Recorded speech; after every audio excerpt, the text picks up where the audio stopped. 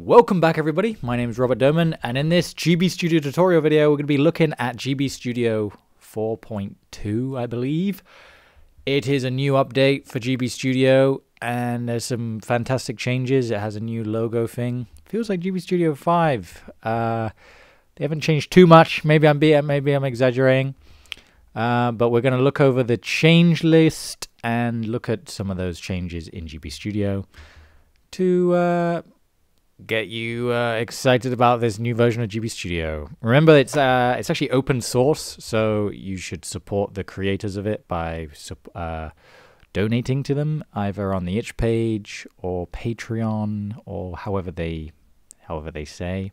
So I got this changelog up here, which is on the GitHub, and that is where you find this new version. It is a pre-release, meaning it's not technically done.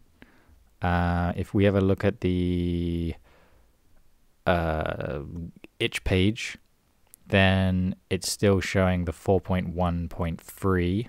So remember, as always, if you're going to be migrating your project into any other version of GB Studio to make a backup, what I do is simply zip up the folder that the game and the project is in, and that creates a duplicate which is zipped up. And then you can go ahead and make the changes to the file or whatever, and you can always unzip it and have the untouched ones again. That's my way of doing it. You could also make your own GitHub repository and make sure you always have revisions and versions of your project and game. Probably the smart way to do it. I might make a video of that in the new year. But yeah, just be careful when migrating a project. Sometimes things go wrong, especially if it's a beta version like this one is. So as ever, the way you find this is you go to the GitHub, which you can get, there's a link to on gbstudio.dev/docs, I believe, top right, they say GitHub. And then on the very right here, it has releases, and then you click on the +24 right now, and then it takes you to every single release of GB Studio ever. And the one at the top is the one we care about. So let's get reading this changelog, and I'll hop into GB Studio to show you it when I think there's something important. There is so much stuff here. There's the added, the changed, and the fixed. I went through some of the fixed, and I have experienced these bugs, but you know when you use something for so long, you just get used to it, and you just live with it. It's nice that they're actually fixing some of those things, because I've gotten used to them. Some things that actually crashed the game, or like I'd have to restart my computer when I'm building, or because it doesn't want to build. I think that most of that's fixed. I imagine there will be other things that need fixing in the actual release of this, so remember, take everything with a pinch of salt. But let's have a looky-see. Let's looky through this changelog here. The first thing that they've added, the first thing that in the list is adding constant values. So apparently it doesn't use any extra memory when used in game. So this would be fantastic for things like if you have a constant value for example, a score, or how long a day takes in your game. Something that you never want to update and you don't need to adjust at any point during the gameplay, and you can have it in the constants. Let's jump over to GB Studio and see what that looks like. So on the very left here, down at the very bottom, we have variables like usual, and then we have constants, and they've got the engine constants right here. So like the Platformer Plus plugin stuff, which we'll get to shortly. So you can say if something shouldn't ever change, which fantastic. That means you don't have to worry about accidentally changing it during runtime. I'd call that a win. You can select all of the scenes by doing Control A, and then that means you can move them all at once, I guess. Very helpful. There's a plugin manager. Let's have a quick look at that. Now, I don't think you can see what I'm doing, but if I click plugins at the very top of my screen, like the file, edit, etc., plugins, plugin manager, it brings up this window, which then you can look at all your plugins in one place. Add to project, for example, down here. Fantastic being able to do this. Being able to search for them as well. Absolutely brilliant. I can't believe we didn't have this before. There's so much stuff in this that we just like lived without. So it's amazing that we finally have this kind of stuff. Let's keep looking through. Run from here. So you can start playing a scene wherever you want. So if I right click the space battle, I can click run scene or run from here. And then instead of having to set my start location to this scene and mess up the actual game, I can just right click it and say run from here. And basically it just speeds up testing. That's all it needs to do. And other game engines do it, so why couldn't this one? So look, see? Boom. Wonderful. So yeah, that's an absolute winner. If anyone's ever had any problems with having too many projectiles, they're helping us with that right now. The ability to change the collision layer opacity, that is a nice little help. Let's have a quick look at that.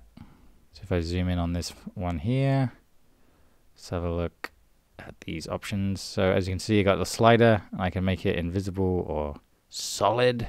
Another really useful thing is that when you make custom scripts and you want to call that event or that script, you can just start typing the name that you called that script rather than having to type in call script and then select it from the drop down, which is lovely. I always accidentally type in the name of that script I wrote, so this will definitely speed up my process. There's a setting for toggling the Game Boy Color correction to show how it will appear on modern hardware. I think this is one of the reasons why my game Office Combat looked kind of like cool, like on in the browser, is because the actual colors it was showing were different than the ones I was seeing when I was trying to make it, and it was like a happy accident. So look, color correction is set to none, and then let's go back out and look. The colors are much brighter and unnatural, I would call them. They're less muted. So yeah, this is more like the modern hardware would be showing. Well, if we turn that off again, it will be more like you'd actually see on the Game Boy Color. Because the Game Boy Color couldn't actually show that many colors. It was limited to like 255 maybe. But obviously modern hardware can have almost infinite. Don't know if that's true. Thousands probably. There's also changes to like you can make certain scenes color only. Basically go crazy on editing the game. It seems like everything here is supporting us developers in editing GB Studio in almost any way we can from the engine rather than from editing any of the engine scripts you eject, for example. Here's one that's quite interesting. Add globals.i file when exporting ROM containing all variable addresses. Allows integration with emulators such as Godot Boy for handling achievements and other game/ROM interactions. This might be a secret, really good one. Because the reason why we want to worry about Godot Boy is because we can get our games on Steam. And hopefully I'm going to be doing that with Skelost very soon. Once I do, I will definitely try and give you guys a tutorial on that. And if GB Studio 4.2 helps that be better, then I'll definitely be using that. And yeah, there's just so many here, guys. Like, I might have to call it here, but like, I'll quickly go over some without showing you. Like the idea that you can edit the scene type settings from the scene sidebar rather than needing to go into the settings page. The camera locking, having more options. Platformer Plus now basically being built into GB Studio, which includes moving platforms and double jumping, coyote time, all that cool stuff that we love from Platformer Plus. Setting camera bounds from the scene settings, from like when you click on a scene. Positioning actors using their pixel coordinates rather than just by tiles, which is fantastic because before, if you wanted to set it specifically to a pixel location, you had to do it at like scene initiate, which is a bit weird. So this helps with that.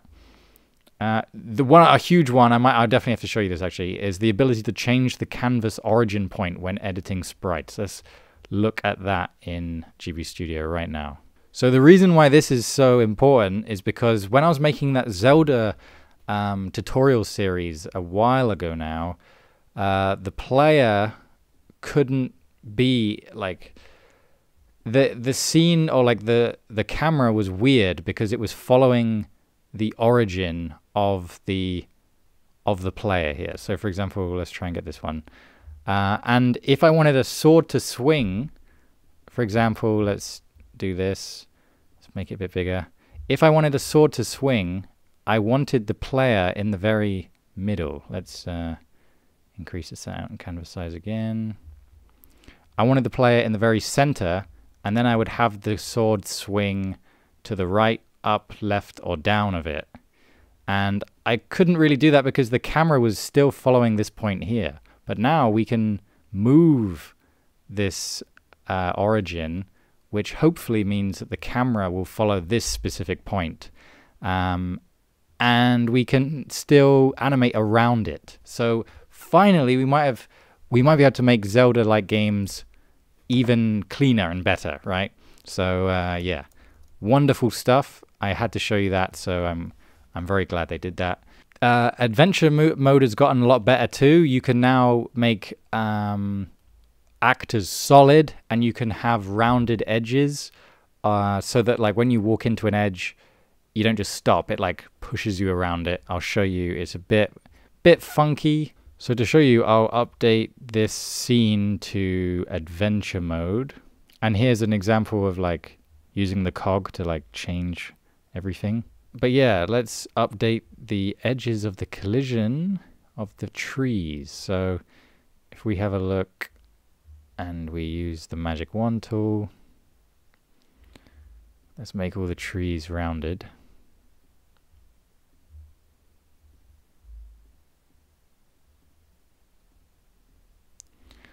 And then let's press run from this scene. Scene mode, run from here. And I'll show you how the player now interacts with these rounded edges in adventure mode. It's better than it was. I'd say it's still not perfect, but I think it's fine. It's good. It's better than it was. We're moving towards being able to make really clean and interesting Zelda games.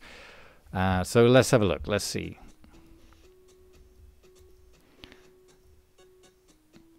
And I hope this is clear. What's happening right now is like I'm walking against an edge, and then it's pushing me around it. So that's how you can expect corners, rounded edges to work in GB Studio Adventure mode now. And just as a reminder, adventure mode lets you move in 8 directions like this. And one last thing in this, in the added column of this new GB Studio update is the automatic tile flip setting, meaning you can make scenes that look more complicated than we could before by them automatically optimizing tile sets, so you can it basically visually flips tiles, the background tiles of a scene, so you can get more. You can basically squeeze more intrigue out of your tile sets and your background tiles. So everything's beautiful. I'll quickly look through the change to see if there's anything worth shouting to you. Or the first one, the show connections. Do you remember when I made the video about how many scenes can you have in GB Studio? And I was like, maybe more than 100, but because any more than that and it goes really slow. This is implying that it won't be as slow anymore. So we could have more than hundreds of scenes, which is awesome, really. It basically means that it won't take forever to do everything. It's also saying that it's fixed some ladders and one-way platforms. I found a lot of issues with that personally, so I'm glad that they've addressed it. And yeah, they basically did loads of good work and updated and stuff, fixed loads of things. So on that note, I'll say thank you to Chris Maltby and all the other developers working on the open source GB Studio project. Thank you so much for the update. Merry Christmas, I suppose. And I'll put my patrons up on screen right now. Thank you so much, you guys. You guys are the absolute best. Remember to like the video if you like the video. Subscribe if you haven't already. I'll see you guys in the next video. Let me know what you want to see next, what you thought of this one. I have a Patreon, so please support me there if you want to. I'm hoping to make more videos next year. I've been very busy making games this year, but hopefully I can balance it a bit better, as I do really enjoy making these videos. And I have a lot to share. I just haven't been sharing it. So let me know if you want to see it, and I'll see you in the next one. Bye-bye.